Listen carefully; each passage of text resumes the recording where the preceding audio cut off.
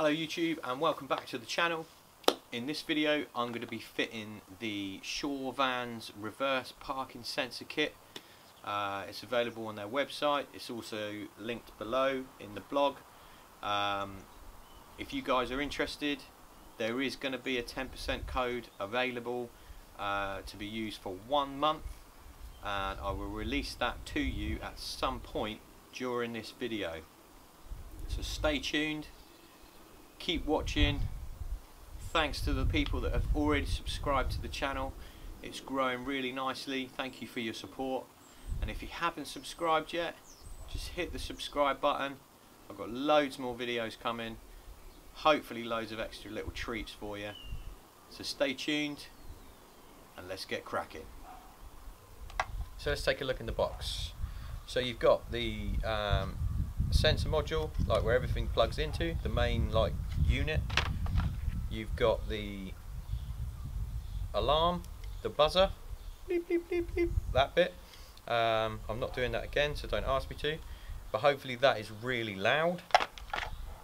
You've got the power supply, you've got the red and the black cables there, so they're going to be plugging into the actual existing rear light unit, but I'll show you that when we get there. And then you've got the sensors. Now I'm holding my hand over the sensor because I'm going to tell you a little bit about it first, and then I'm going to show you what I've done already. So the actual sensor itself, they only come in black. They have told me and they have spoke to me about it. I didn't complain, I just asked them why, and it's a straightforward answer really. Vans these days, you can get them in any colour. So companies themselves, to be able to actually hold every single colour in the reverse sensor, near on impossible. So they do them in one colour, and then you have to colour code them yourself. You know, for the price, that's pretty fair. So these guys I've already done. I've done them in white. I tried to get as close colour as I can. They should be okay. I'm not too fussed. They don't look too bad. Happy days. So the first thing we're going to do is strip the rear end down on the van.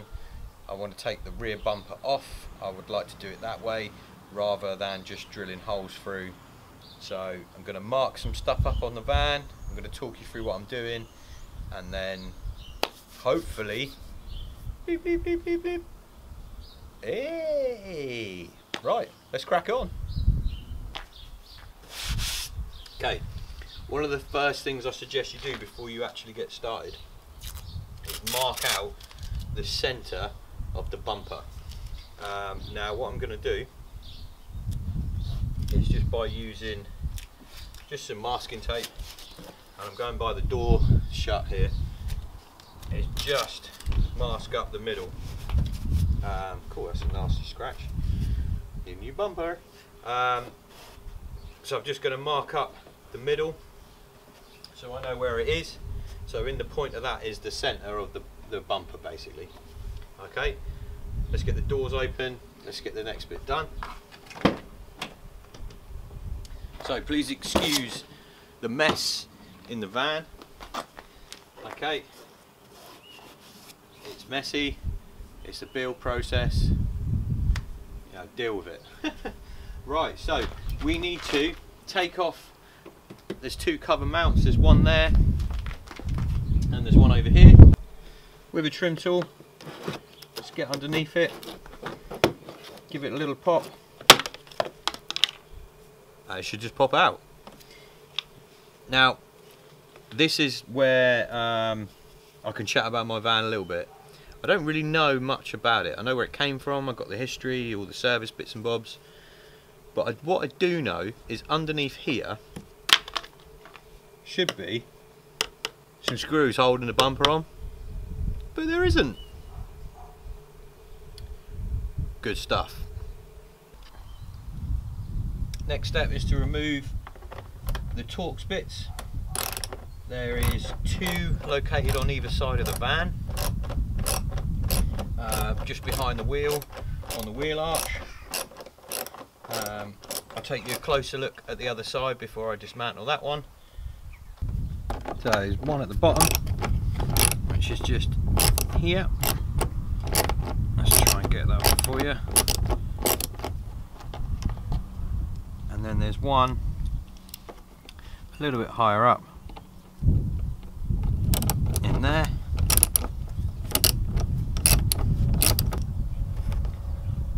And that's all 4 screws. Again, when working on your own van, you'll probably come into situations a bit like this one. There should be underneath, I think you see this little bit of plastic I'm wiggling around, 3 or 4 connections underneath too, but there isn't. So effectively, when I come to put this back together, I'm going to put it back together properly. Well, the last person that took it off obviously didn't. Right, so those torque screws are all undone. You should now, once you've done the ones underneath the van, be able to just pull the bumper off. So we'll just try and do that. Wow, that comes off quite easily actually. I don't think it should have come off that easily. Oh well. So what we're going to do now is work out the locations for the sensors to actually sit. Now, I'm going to want one around here. So roughly mark out the same side, but I know that that's the middle. So what I'm going to do to start with is work out these 2 across here. Now if I go 12 inches, I reckon that's probably about right. 12 inches, we'll get rid of that scrape almost. Come around this way. 12 inches this way. That's pretty decent. And then from that mark, 17. So we're going to go 17 inches from here to the outer ones. This is just me, so you don't have to physically copy my numbers. I'm just going for, hopefully, as close to factory positions as I can. Okay, so what I've done is I've marked down 1 inch from my sort of protective sticker thing that I've got on there, which isn't roughly like, it isn't perfectly straight, but they won't look out of place because they'll be in symmetrics with that, so that's cool. Right, let's get these drilled out and then we'll look at the end ones. To start with, I'm going to drill out a little pilot hole on the actual cross. Then in the kit you get this cool little trick bit to drill out a bigger hole. So that's one. Now I went 1 inch down to the centres on here, but looking at that, if I work off that ridge and go 1.5 inches,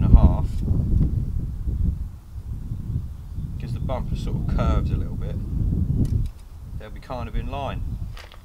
So there's that one marked up. Let's get a pilot hole drilled.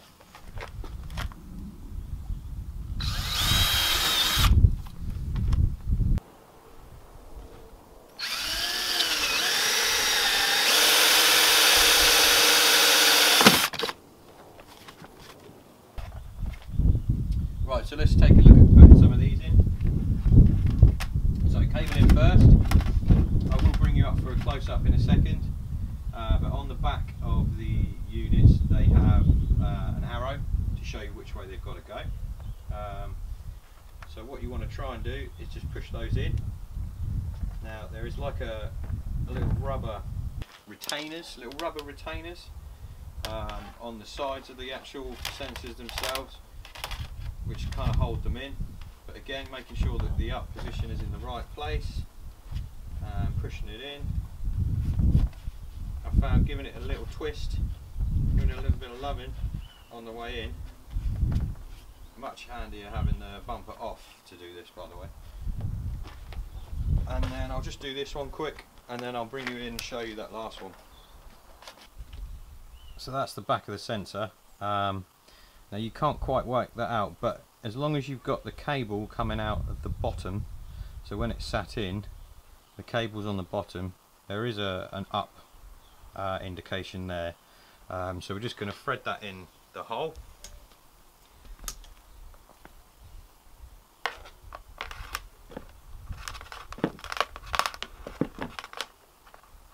Alright, thread that through. Make sure the cable's in the bottom. Push it in. Give it a little wiggle around in order to get those little rubber bits inserted properly. It's quite fiddly, this one actually, coming to demo the last one. Got mud everywhere. You know, it's just like that really, isn't it? So you can see by the paint I used that the colour match is okay. It's not 100%, but again, I'm happy with that. I mean, the state of my rear bumper anyway, it's going to help me stop bashing it. So let's just take you for a little spin across the top. So I've got all the sensors in. I've tried to be as symmetrical as possible, but they look pretty good. Quite chuffed with that so far. So let's move on. Let's look at where we're going to thread the cables through and then get this thing wired up. So I guess for some of you this is going to be the best part of the video. I'm going to give you the code, the access code to the 10% off. So to use the code, you can use the code when making telephone orders, just quote the code, and when you're purchasing stuff online, there's a code section on the last page when you come to the checkout, and you can pop the discount code in there too. You're going to get 1 month. So the video's out. You've got until the 14th of April. So please get shopping, show your support for their company, and subscribe to my channel and like my videos, please. But yeah, anyway, here we go. So the code is, drumroll please, TDubs10, all in lowercase, TDubs10. You'll get 10% off for 1 month with Shorevans, ringing them up and online. Please enjoy, spend wisely. Well excited for you. Wiring stage. Now, I gather you're not going to want all, well, I'm definitely not going to want all my cables just like hanging around the back. So what I'm going to do is just start by tacking these up to almost form, I suppose, one continuous loom. So there's my sort of pre-made make it yourself loom all the way to the last one, and let me go and show you what I'm going to do and how I'm going to fit it onto the van. Okay, so this little access point here, now I gather it's an air vent, but it goes right up inside to the rear quarter of the van. So what I'm going to do is I'm going to get my bumper sort of in situ underneath, and then I'm going to thread up the cables through and inside the van.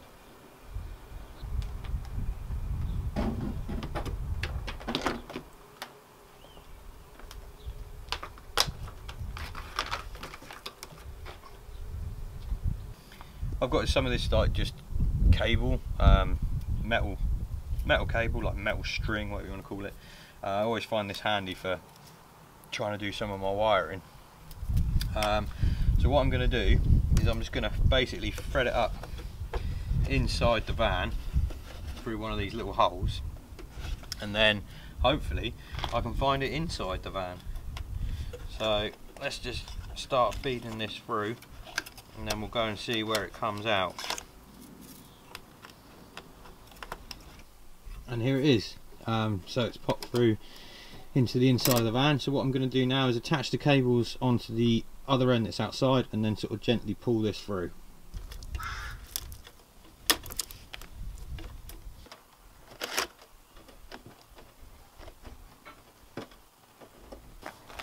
So before doing any more of the wiring, just to make sure nothing's got caught, I'm actually going to pop the bumper back on in place.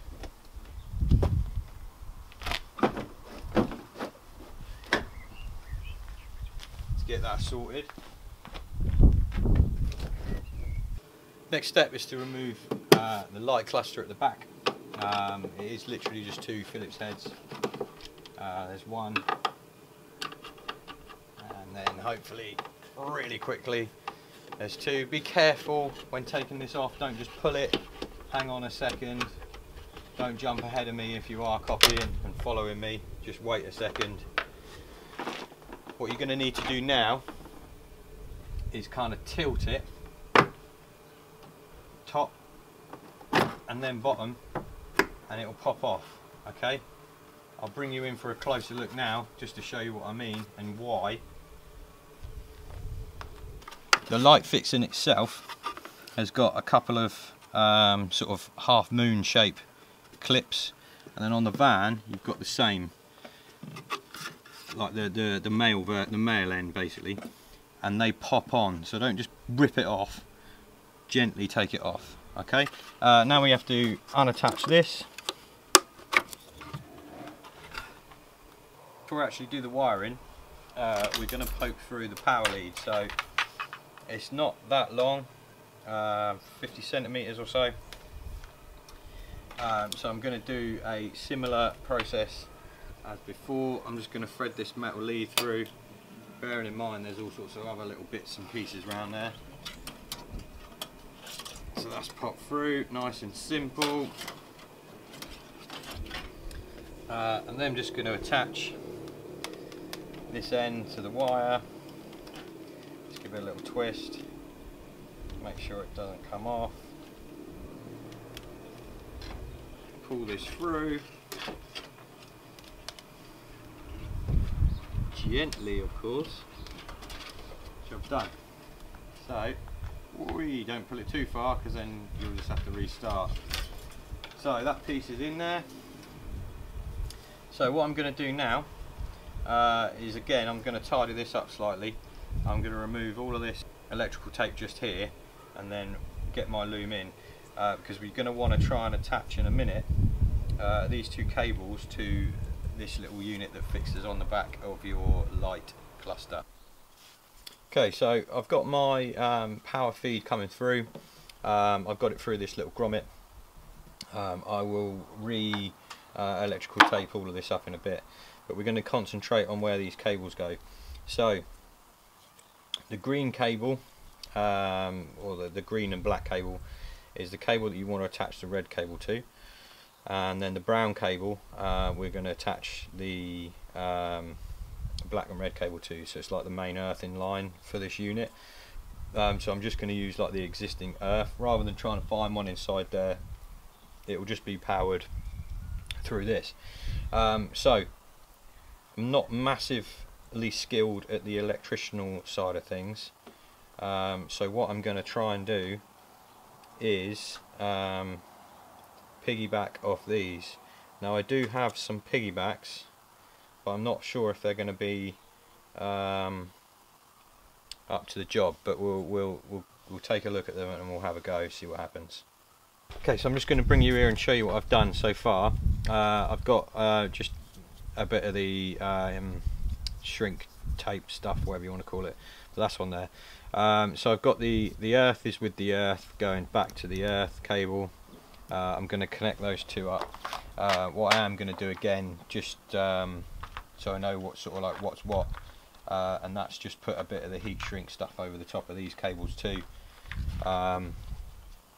And then I will electrical insulate everywhere again, just to make sure it's all like tickety boo and nothing's going to rub and connect with each other that shouldn't.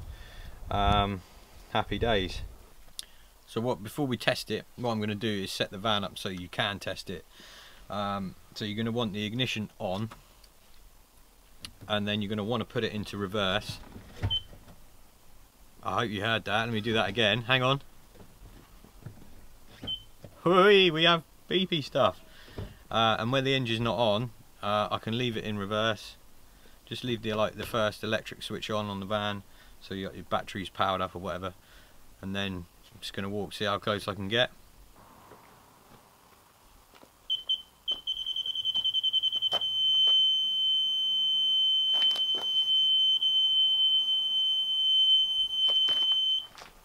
Tidy. Right, remember to take the take it out of reverse, turn the power off, and let's look at reinstalling everything. So it's all working great. We had a little test run. I didn't run anywhere, I just sort of turned the engine on and checked that it went beep, so there was power to them. So I'm just going to get this heat shrunk a bit, and then we're going to get it all tidied up, get the light fixture back on, and then concentrate on the inside of where I'm going to mount all the cables. Alrighty, let's get this back together. So connect it using, making sure that you pop it back on nicely to both of those little pops. Get it popped on. You can feel underneath to see where the loom is a little bit, just to check it's all nice in there, and then we'll get that put on. But always remember where you put your screws. Alrighty. So far so good. If you're having fun and you're joining in, doing your van at the same time, smash the thumbs up button. If you've already gone online at shorevans and used the TDubs10 code and brought some stuff for your van, smash the thumbs up button. And if you haven't subscribed to the channel and you're being a little bit dull, a little bit boring, but you're watching this video anyway, just hit the subscribe button. Simples. Some of you would have seen that when I actually took my bumper apart, bits of it were missing. So what I'm going to use, or at least attempt to use, is some of these trim bits from inside the van, just to make sure I get it into place. I'm not sure what is actually in these positions, but I gather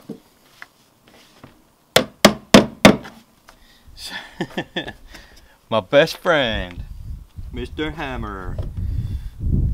So I've got one more to go in there. It just means that, out of peace of mind, I know, although I'm just smacking around with it, I know that that itself is a little bit more secure. And then I'm just going to pop these little panels back on, and they just clip into place.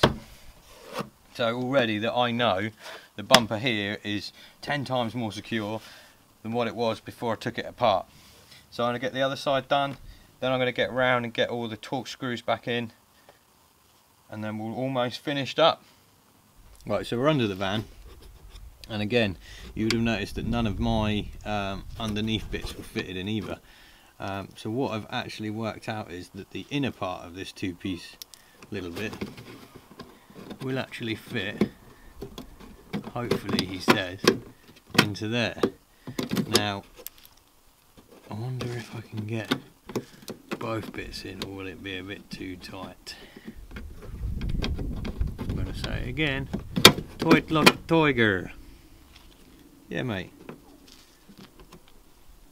get a bit of welly on that with the old friend Mr. Hammer, and she's good to rock. So using the sort of the same I guess the metal poking theory that the cable will hopefully go through, I'm going to try and put my actual like sensor itself, so the bit that makes all the bleep bleep bleep bleep bleep noises, you can tell I'm happy because it works. I'm going to try and put it up in that top corner. So for this bit now, I've just got to literally, carefully, gently caress this cable through. Boom. Let's just go down and have a look-see. So she's out the bottom. Okay, so I'm going to finish threading all that through, and then I'm actually going to mount this. Oh. I'm actually going to mount this. Just going to mount this right at the top here. Hopefully it will blend in quite well, and see how we get on. Alright, well I hope you're liking the video so far. So this is the wires. Now there's a lot of wires, so I'm going to probably just hide them all in behind there, but let me just open this up for you so you can see what's going on. So the first 4 on the left hand side are the sensors 1, 2, 3, 4. There's no particular order.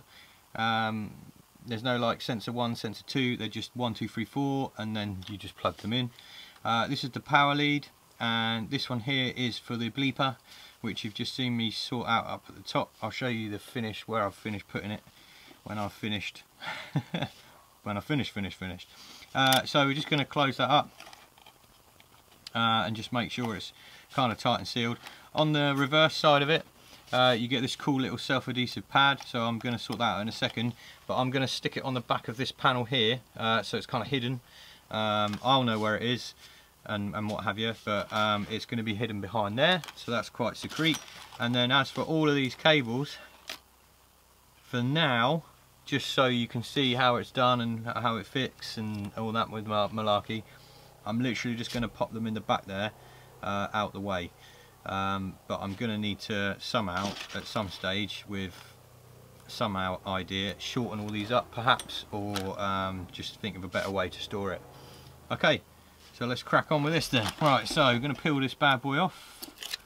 Going to make sure we get a nice bit of the flat surface in the back here, and it's literally going to clip on there, and it's on. So it's as simple as that, really. All of these cables, oh, that's just ridiculous, the amount of cables. They can just bung up in there. So there's the sensor, the bleeper. That is itself stuck in that top corner, and then I've managed to get my board back on, and everything is now tucked away.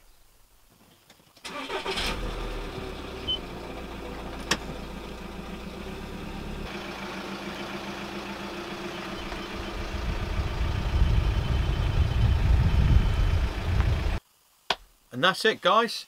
Thanks very much for watching. Just remember to get online to Shorevans in Cornwall and use the code TDubs10. You get 10% off wide range of products. Just go and give it a go. Type it in the code icon at the checkout stage. And yeah, this is Tom, this is T-Dubs. Thank you very much for watching. Subscribe, like, comment, and I'll see you all soon.